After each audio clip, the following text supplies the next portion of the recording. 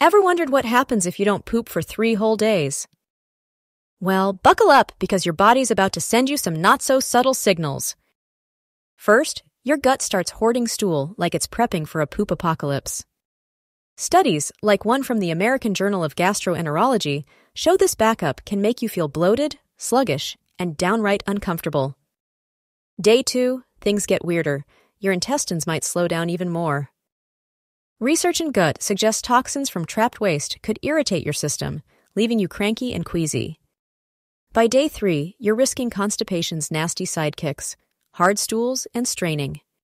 A Journal of Clinical Gastroenterology study warns this could even lead to hemorrhoids if you're not careful.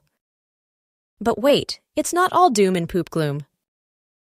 The longer you go, the more your body begs for relief, and ignoring it might mess with your gut's rhythm long term. Here's a quick fix. Fiber is your best friend.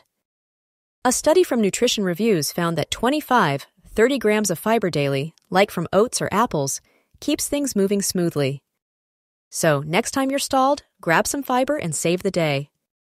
If you loved this gut-busting info, share it, like it, and subscribe for more wild health facts.